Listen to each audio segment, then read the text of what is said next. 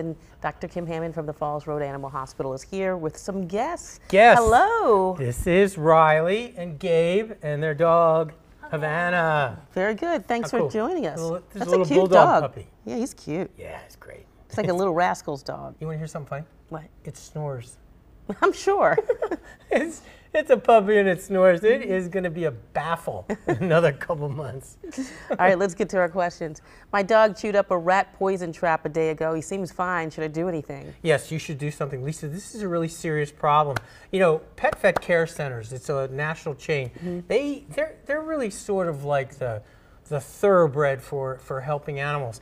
And you know, if there's a Pet Vet Care Center near you, wherever you are in the listening audience, you know, call those guys, because there's a protocol for taking care of animals that get into rat poison. And this is the time of year when it happens. You call the veterinarian. This is the deal about rat poison. It's not like strychnine where you suddenly get an effect and you throw up and fall over and drop dead. It happens 2 or 3 weeks later. Oh, wow. By surprise. So you go to the animal hospital, find the centers, and go to the animal hospital. They'll take care of you. Okay. My cat rolled over a mouse sticky trap. How can I get the glue off her fur? Do I need to shave her? We're in a roll here with this kind of stuff. Have you ever, you know, those sticky traps are sticky.